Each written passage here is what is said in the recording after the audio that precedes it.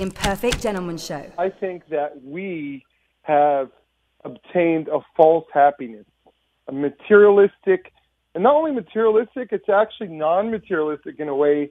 It's this online digital happiness, this life that we pretend we live. And that's our false happiness that we have developed as our generation, because before people would travel, and I'm a victim of this too. Our parents would travel to the Cascades and breathe in the fresh air and climb to the top of the mountain and feel fulfillment. And now we just want to post the coolest picture of it and not even enjoy the moment, you know? Wow. So I think they did enjoy things a little more than we did. I think you just got to... Can I just say something to that point, though? Yes.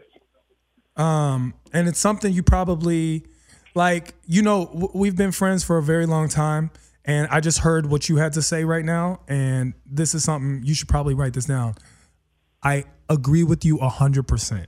You will never hear me say that again, by the way. That's a first. I will not. I don't think you'll ever, because listen, I actually heard a lyric. The only time Gerard agreed with me, where I was like, you know what, Todd, maybe I should just jump off a bridge. So you're like, yeah, you should. I just know it was for the reasons. I think it would be cheaper if we just die. Like, how crazy is that? Is that your life is worth more when you're not alive? You know what I'm saying? It's just because it's just so much. But no, I don't advocate suicide for most people. Most people. I don't want to say all people, because there are cases, and I actually just saw a case where, like, assistant doctor suicide stuff, where people are terminally ill.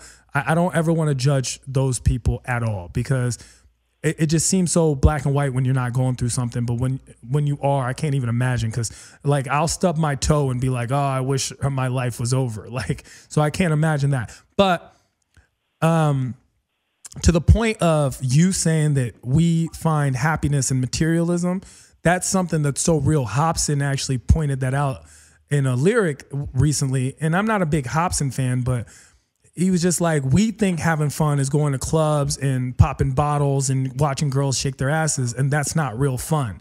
And I'm paraphrasing what he said, but he said something like that. And I was like, wow, that's real. Like, who taught us that this was having a good time? Yeah, that's solid. That's solid.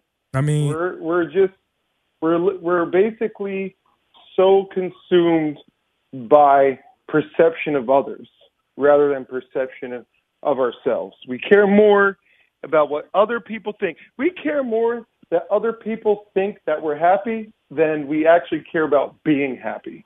It's so pathetic. No, it's true. So pathetic. It's true. But that's the thing. I don't, like, at this point, with everything going on in the world, I don't know who's right. Like, I really don't know who's right.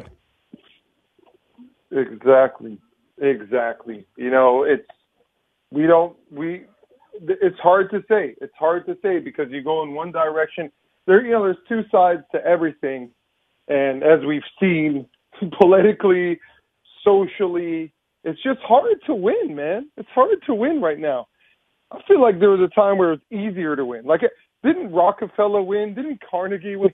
Yeah, but you know what? That's actually interesting, because in the book Outliers, Malcolm Gladwell is one of my favorite books of all time.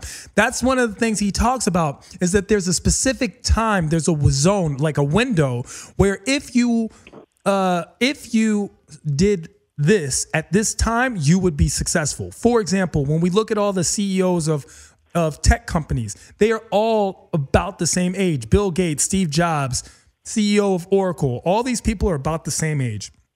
Even when you look at hip hop, so true. Diddy, Baby, Jay, who else is a mogul? Jermaine Dupri.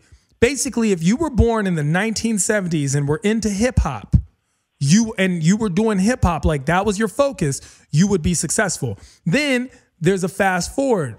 It doesn't matter if you were born late, boom, there's a fast forward to if you were born in basically in the 90s and were a rapper. You know, it's just like, it's a specific window of opportunity, which is why you look at all the rappers and they're about the same age. You look at all the moguls and they're about the same age.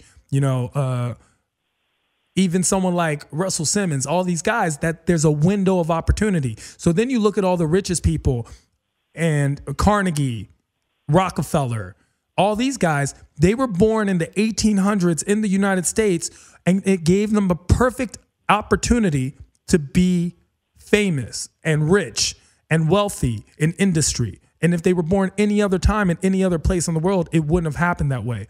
So there is that window of opportunity. Yeah. We just have to find ours. We had found ours, as you pointed out, when Tabby told us to move to Dubai and we decided not to. We would have been millionaires right now. Not to move. But what's really like, I don't want to say entertaining to me, but really like my laugh out loud moment is when people, I'm so glad you pointed out the importance of errors. Like, I know so many people now who are coming up to me like, hey, I have a brilliant idea. And I'm like, what? They're like, I'm going to build a website. Like now? Yeah. It's like, yo, you're 20 years late. And if you do your research, that was a bubble and it crashed. And then they're like, yo, I want to build an app. Like, man, but like, that's the thing. If we had built an app, or okay, you and I talk about this often, especially because Michelle Phan is our girl, right? She's like our girl, but she's also like our guru in life. Yeah, I mean she is. She's popping. I mean, we can't deny that she's popping. She made like 14 million off YouTube last year or whatever. But it's because all those people got into YouTube not to make money, but just to do YouTube. Like, they didn't go out thinking, I'm going to make money on this.